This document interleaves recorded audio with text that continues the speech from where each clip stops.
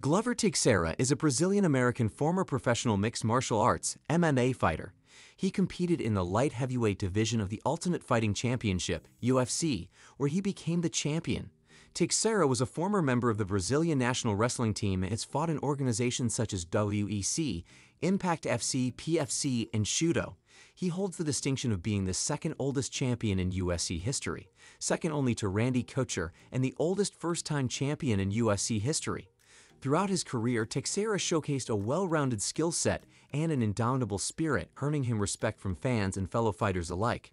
His accomplishments and longevity in the sport have solidified his legacy as one of the most notable fighters in the light heavyweight division.